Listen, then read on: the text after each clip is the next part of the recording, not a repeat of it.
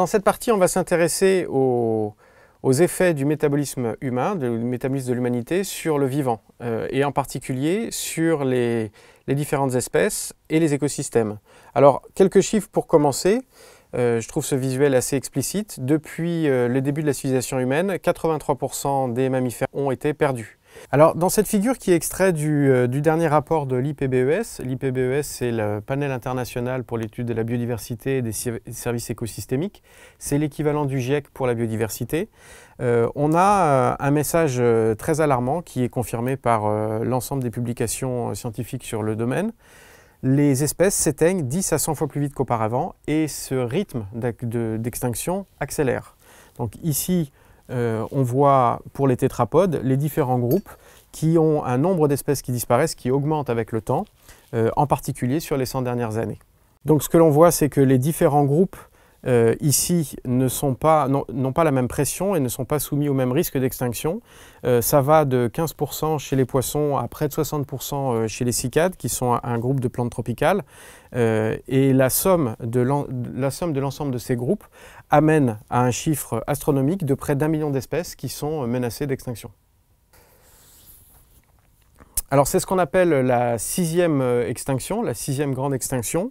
Quelles sont les raisons de ces extinctions? Quels sont ce qu'on appelle les drivers? Quelles sont les raisons qui font que ces espèces disparaissent ou risquent de disparaître? Elles sont évidemment dues à l'activité humaine et au fonctionnement socio-économique de nos sociétés, et on peut les répartir dans 5 grands domaines. Le premier, c'est l'altération des terres et des mers. Ça regroupe énormément de facteurs différents, mais on pense par exemple à l'artificialisation ou à l'agriculture qui couvre des territoires importants. Le deuxième, c'est l'exploitation directe, en particulier en mer, et on va le voir, la surpêche est un facteur important. Le troisième, le changement du climat, la modification des écosystèmes. Le quatrième, les pollutions. Et le cinquième, les espèces invasives, c'est-à-dire des espèces qui viennent d'autres pays ou d'autres continents et qui se propagent et détruisent ou altèrent le fonctionnement des écosystèmes. Alors on va maintenant rentrer un petit peu plus dans le détail des pressions anthropiques, c'est-à-dire des actions de l'homme sur les différents écosystèmes, en commençant par les milieux marins, et on regardera ensuite les milieux terrestres. Il y a une très bonne revue qui vient d'être publiée dans Nature cette année qui fait le point sur l'ensemble des pressions sur les milieux marins, et elles sont listées ici. Alors ce qui est intéressant dans cette figure, c'est qu'il y a non seulement les différents types de pressions, mais aussi comment elles se répartissent dans le temps, avec un code couleur assez simple. Plus la pression est importante, plus c'est violet, moins la pression est importante, plus c'est jaune. Et donc une bonne nouvelle par exemple, c'est que la pression de chasse, et notamment la chasse à la baleine, était extrêmement importante au tournant du siècle et aujourd'hui est très réduite, notamment grâce à la convention baleinière. On a arrêté pratiquement entièrement de chasser à la baleine. Donc cette pression-là par exemple est une pression qui a diminué. En revanche, la pression de la pêche a connu une augmentation très importante et reste aujourd'hui une des pressions les plus importantes sur le milieu marin. Alors la déforestation est une cause aussi importante de dégradation des écosystèmes marins. Alors là, c'est pas direct, donc c'est un petit peu plus difficile à comprendre, mais en fait, la déforestation induit la désertification, l'érosion, le lessivage des sols, et il y a énormément de sédiments qui ne sont plus retenus par les racines, qui vont dans les rivières, puis dans les fleuves, puis dans les mers, et cette augmentation des sédiments a tendance à étouffer les formes de vie côtières et donc joue un rôle important dans la destruction des écosystèmes marins. La perte des habitats reste évidemment un des drivers les plus importants, que ce soit dans les écosystèmes marins ou terrestres. On peut penser à l'artificialisation des côtes, la création de ports. Se rajoutent à ces 4 pressions historiques 2 pressions plus récentes qui ont entre guillemets que 50 ans, ou 70 maintenant. La première, c'est l'agriculture intensive qui relargue beaucoup de fertilisants, et on l'a vu, l'eutrophisation conduit à la création de dead zones, et puis les effets du climat les effets du climat et je dirais les effets des émissions, puisqu'avec l'augmentation du CO2 dans l'eau, on a aussi l'acidification des océans qui est une des causes de la disparition des coraux. Alors on va prendre un petit peu de temps pour regarder plus précisément l'une de ces pressions, en l'occurrence la pêche. Sur ce graphique, on peut voir le nombre de tonnes de poissons qui sont extraites par an, qui augmente donc entre les années 60 et les années 90 pour atteindre une sorte de plateau ondulant entre 90 et 100 millions de tonnes. Donc ça couvre l'ensemble de la planète. Et ce moment entre 1990 et 2016 est considéré comme un moment charnière parce que les flottes augmentent, leur capacité de pêche augmente et pourtant on ne pêche pas plus qu'avant. Alors il y a dans le même temps un autre phénomène qui est celui de l'aquaculture qui s'est extraordinairement développé au cours des 30 dernières années. On peut voir la courbe exponentielle. Aujourd'hui, il y a plus de fruits de mer et de poissons qui proviennent de l'aquaculture que de pêcherie classique. Alors sur ce graphique, on revoit ce phénomène de plateau ondulant.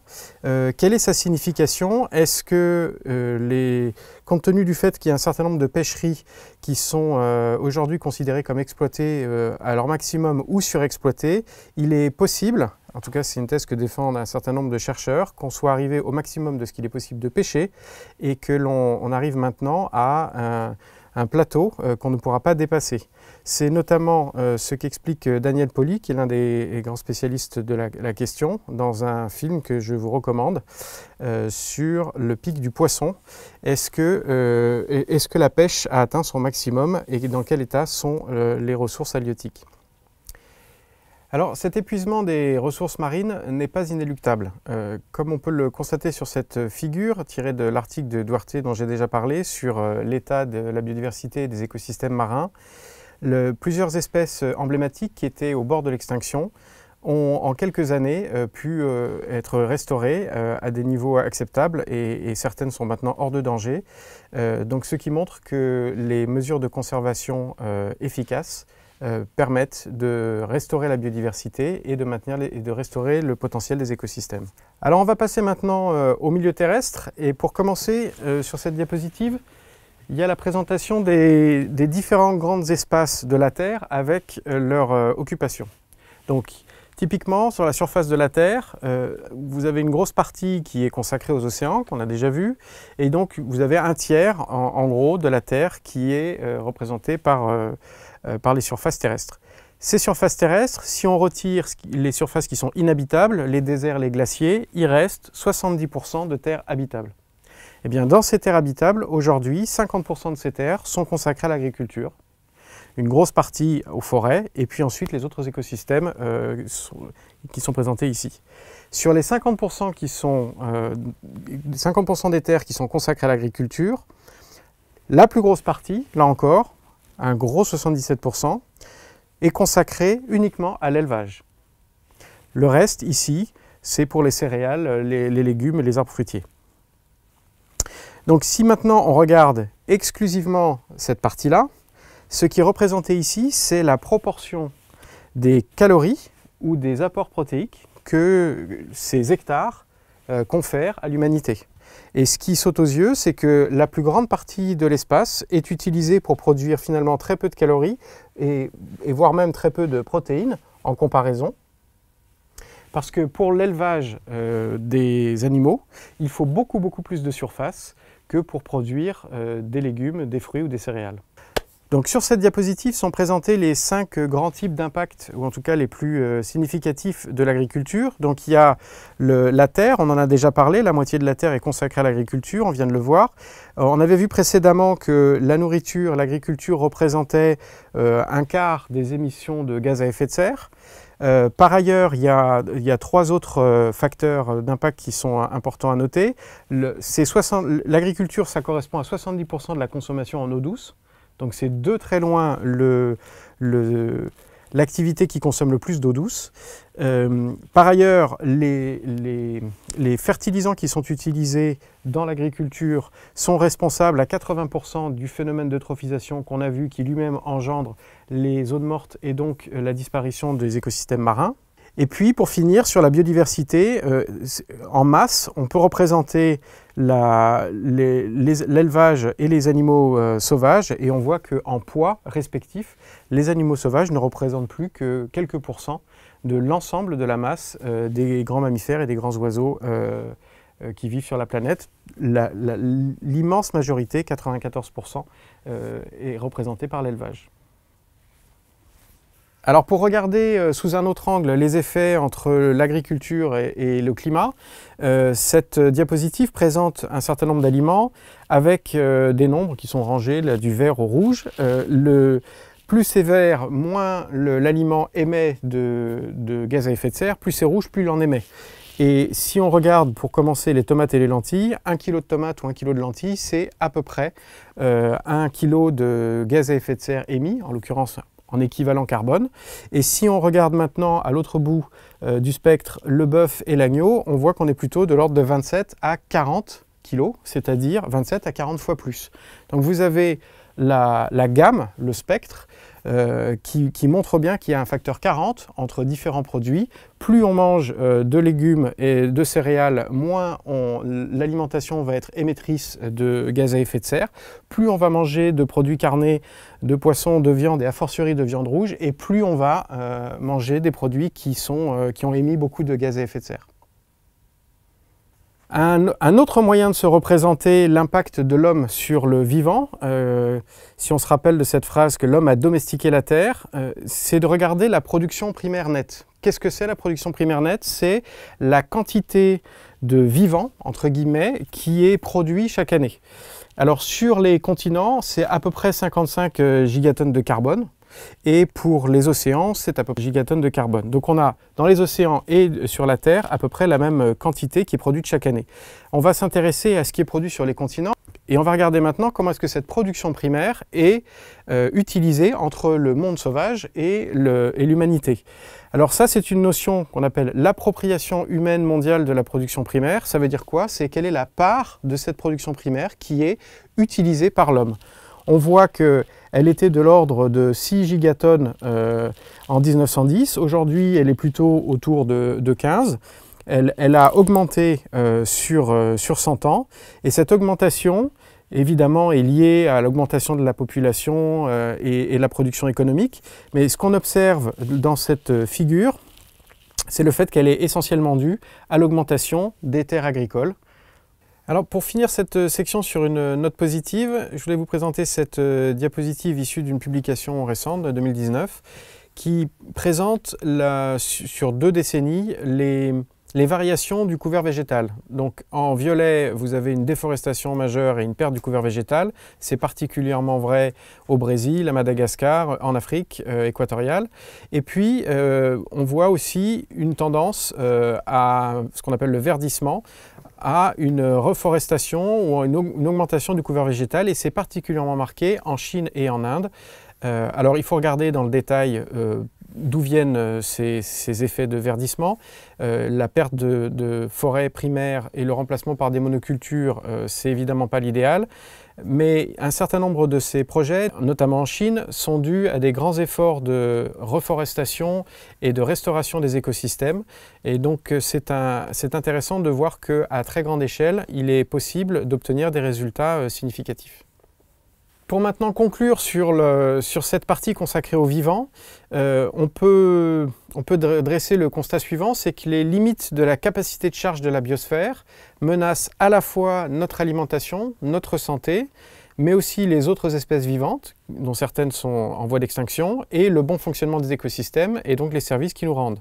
Et pour synthétiser ces concepts, il y a un article du Lancet, publié en 2020, qui propose de réunir ces 3 formes de santé, la santé de l'humain, la santé des espèces et la santé des écosystèmes ou de l'environnement, en un seul concept qui est une seule santé. La santé de la biosphère, si vous voulez, dont l'homme ferait partie. L'intérêt de ce concept, c'est qu'il a le mérite de réunir des choses que l'on oppose parfois ou qu'on a eu tendance à opposer dans le passé, à savoir la santé des humains. Est-ce qu'il faut choisir entre la santé des humains ou la santé des animaux ou la santé des écosystèmes? Dans ce type d'arbitrage politique ou économique, on voit bien avec ce concept-là qu'il permet de réunir les différentes partie du puzzle et qu'il va falloir maintenant regarder de façon holistique comment est-ce qu'on améliore la santé des humains en améliorant le fonctionnement des écosystèmes et en restaurant la biodiversité. Un des moyens d'illustrer l'intérêt de ce concept, c'est peut-être de regarder la partie consacrée à l'émergence des micro-organismes résistants aux antibiotiques, en haut à gauche, ou de voir l'émergence de nouveaux virus ou de nouvelles bactéries. La crise du Covid de 2020 illustre bien l'importance de penser systémique. La santé humaine et la santé de l'environnement sont deux choses qui sont intimement liées. Dans les slides qui suivent, je vais vous présenter quelques-unes des tendances qui indiquent qu'il va falloir aller plus loin dans ce métabolisme. Pour des raisons démographiques, des raisons économiques, des raisons de première nécessité, et qui vont donc rajouter, du point de vue de l'humain, un certain nombre de pressions sur les ressources et sur les écosystèmes. Alors pourquoi? La première raison est assez simple, c'est une raison démographique. On est aujourd'hui à 7,8 milliards d'individus et dans les prédictions des Nations Unies, on devrait piquer, la population devrait atteindre un pic entre 2050 et 2100. Et alors la bonne nouvelle par rapport à ça, c'est que je vous ai mis sur cette diapositive les tendances des Nations Unies d'il y a une dizaine d'années, qui prévoyaient un pic à 11 milliards en 2100. Et donc je vous ai mis dans cet article publié dans The Lancet cette année une révision à la baisse de ces prévisions. Donc au lieu de piquer en 2100 de l'ordre de 11 milliards, il y a différents scénarios. Le scénario de référence pique à un peu moins de 10 milliards en 2064, avant d'atteindre 8,8 milliards en 2100. Et puis, ce qui est intéressant, c'est le scénario SDG, donc le scénario Sustainable Development Goals. Si l'humanité arrive à trouver la voie de la durabilité, c'est-à-dire que je vais détailler un tout petit peu après, à ce moment-là, on obtient un pic beaucoup plus tôt et une descente plus rapide. Ce qui indiquerait quand même au final une différence assez considérable du pic de plus d'1 milliard et en 2100 de plus de 2 milliards d'individus. Et qui dit population moins nombreuse dit impact sur l'environnement moins nombreux et des solutions plus faciles à trouver pour cohabiter avec les différentes espèces sur la planète. Alors, les paramètres clés qui expliquent la différence entre le scénario de référence et le scénario SDG, c'est l'éducation des filles et l'accès à la contraception qui permet d'accélérer la transition démographique dans les pays qui ne l'ont pas encore terminée. Donc dans les 30 ans qui viennent, on va avoir de toute façon une population qui va augmenter, on ne sait pas encore exactement de combien, et puis on a aussi une population mondiale qui souffre encore de pauvreté, voire d'extrême pauvreté. Ici sur ce graphique, c'est le nombre de personnes qui sont dans l'extrême pauvreté depuis les années 90. On voit qu'il y a eu une réduction très importante, notamment grâce au développement économique de la Chine, mais il reste toute une population, notamment en Afrique, et en Asie du Sud-Est, qui aspirent à des conditions de vie meilleures, et on parle de 800 millions à 1 milliard de personnes. Donc entre la démographie et les gens qui sont dans l'extrême pauvreté, les besoins de développement sont très importants. Une autre façon de le voir, c'est qu'à l'échelle de la planète, c'est plus de 800 millions de personnes qui aujourd'hui sont encore sous-alimentées. Ou encore que près d'1 milliard de personnes n'ont pas accès à l'électricité, ou n'ont pas suffisamment accès à l'énergie pour pouvoir assurer leurs besoins essentiels.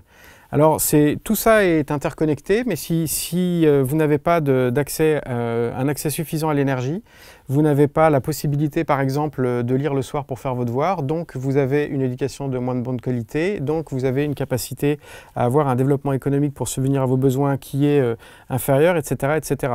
Donc c'est cette combinaison des différents facteurs qui maintiennent les populations importantes, près d'1 milliard de personnes, dans la pauvreté, sont à prendre en compte parce que le développement démographique et le développement de ces populations pour qu'ils puissent accéder aux services essentiels va prendre place dans les 20 à 30 prochaines années. Alors cette figure présente la quantité d'énergie consommée par personne, en moyenne par pays. Plus le pays est foncé, plus la population a accès à de l'énergie. Moins le pays est foncé, moins la population a accès à l'énergie. Alors, si l'argent ne fait pas le bonheur, force est de constater qu'il y contribue, surtout à une échelle macro. Ici, vous avez la représentation des différents pays avec le niveau de satisfaction des populations. Les pays qui gagnent le moins, c'est-à-dire en moyenne moins de 10 000 $ par an et par personne, sont les pays où le taux d'insatisfaction est le plus élevé dans la population. Et on voit que cette tendance diminue. C'est au plus la population gagne d'argent, au moins elle est insatisfaite, au plus elle est entre guillemets satisfaite. Alors à l'issue de ce tour d'horizon, j'espère qu'on voit mieux maintenant en quoi le développement humain, en quoi le métabolisme de nos sociétés influe, a des impacts sur le vivant, les ressources minérales notamment, et comment est-ce que cet ensemble joue avec les limites planétaires, voire les outrepasse dans un certain nombre de domaines, dont le climat et la biodiversité. Et pour résumer en 2 slides l'ampleur du défi qui est le nôtre, il s'agit d'assurer un accès à l'énergie et un développement économique qui puisse se faire sans combustible fossile. Il faut que le développement économique de l'humanité redevienne compatible avec le fonctionnement de la biosphère et notamment que l'on puisse se nourrir tout en régénérant la biosphère. On a à gauche les impacts générés par le développement.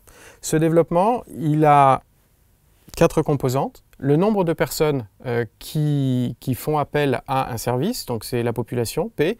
Le service, la quantité de services disponibles, combien de ressources sont mobilisées pour rendre ce service et quels sont les impacts qu'ont ces ressources pour rendre ce service à la population.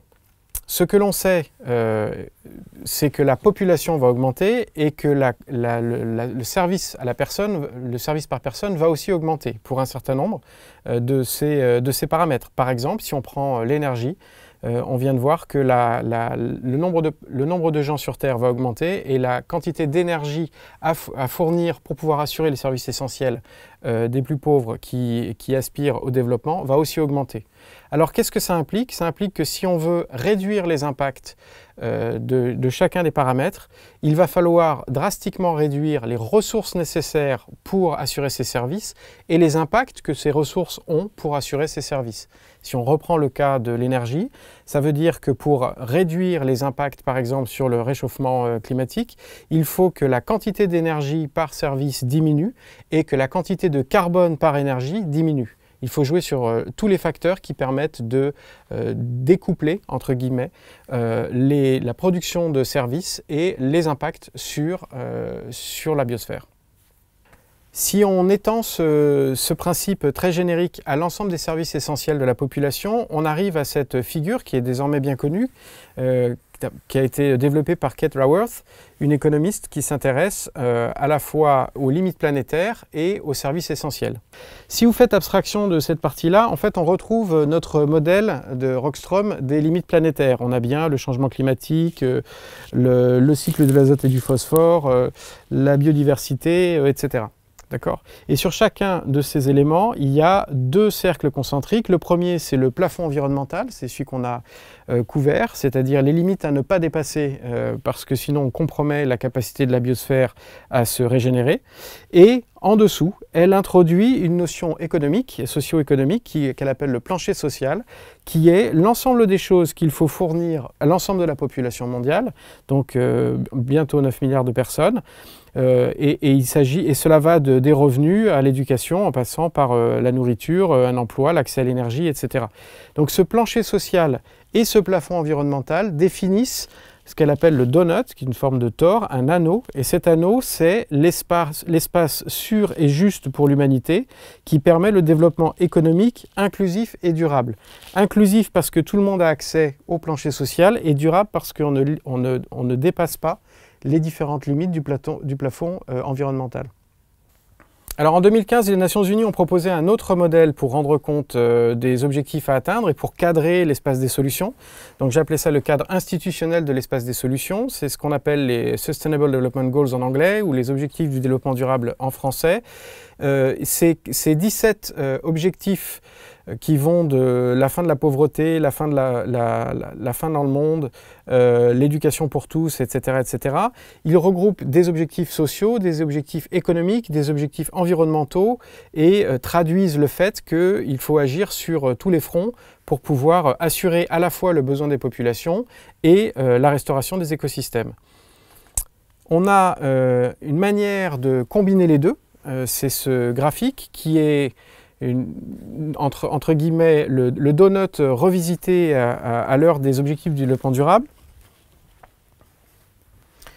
Donc on retrouve bien donc les limites planétaires sont matérialisées par les ODD qui sont consacrés à l'environnement, le climat, la biodiversité marine, la biodiversité terrestre. On a donc qui correspond ici au plafond environnemental. Ensuite, l'endroit où on peut, où l'humanité peut se développer, et puis l'ensemble des ODD, l'ensemble des objectifs de développement durable qui sont présentés ici correspondent aux besoins essentiels qu'il faut couvrir pour l'ensemble de la population mondiale. Ce qui fait que le développement économique de l'humanité à venir, si on veut pouvoir assurer un développement juste, équitable et durable, doit pouvoir s'inscrire dans cette cible. Alors, un des points essentiels quand on parle des ODD, des objectifs de développement durable, c'est de bien avoir à l'esprit à quel point ils sont tous interreliés et à quel point ils ont tous des influences les uns sur les autres. Alors, celui-ci, ici, c'est une figure qui est extraite d'un site qui suit l'ensemble des ODD et de leur mise en œuvre.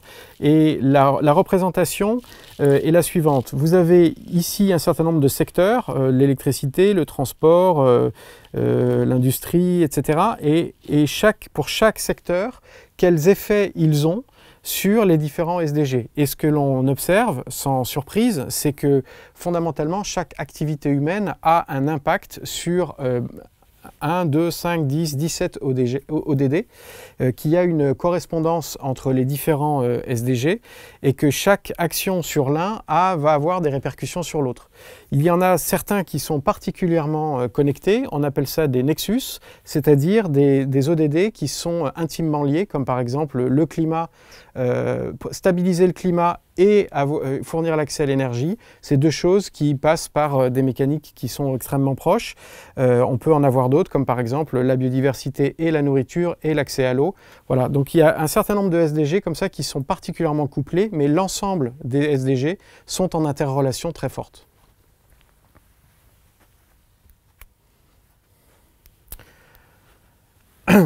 Un autre moyen de se représenter cette interrelation est illustré par cette figure. Donc le fait que chaque problème ne peut pas être pris séparément et qu'il doit être pris dans un ensemble avec une compréhension de la correspondance entre les différents problèmes. Donc ce que j'ai marqué ici, les problèmes sont intimement et inextricablement liés. La nature, la politique et l'économie sont désormais interconnectés. Donc cette figure provient du rapport sur les risques mondiaux publié en 2013 par le Forum économique mondial. Et j'attire votre attention sur les différentes couleurs. Les petits losanges verts ont trait à des risques posés par l'environnement, comme par exemple l'effondrement de la biodiversité ou l'apparition de cyclones, etc. En bleu, les losanges bleus, ce sont des risques systémiques financiers. En rouge, vous avez des problèmes, en rose, vous avez des problèmes liés à la gouvernance et en rouge, des problèmes liés à l'économie. Le moins qu'on puisse dire, c'est que tous les losanges sont intimement connectés. Et une autre manière de représenter ça, le Forum économique mondial, depuis chaque année, publie son rapport sur les risques globaux et donc a sorti son code couleur en fonction des différents risques. Alors sans rentrer dans le détail, ce que je voulais vous montrer, c'est le dernier celui de cette année qui montre quelque chose de particulièrement intéressant. C'est que depuis 2007, les enjeux étaient essentiellement financiers, économiques et géopolitiques et que depuis 2011 et a fortiori depuis les 3 dernières années, maintenant les risques majeurs sont les risques verts, c'est-à-dire les risques environnementaux. Donc le Forum économique mondial considère que les risques qui sont de nature à impacter le système économique mondial, les risques les plus importants, ceux qui sont les plus préoccupants, sont les plus probables, ce sont des risques environnementaux, et ceux qui auront le plus d'impact sont aussi des risques environnementaux. Donc on a bien une prise de conscience globale du fait qu'il faut radicalement changer le système.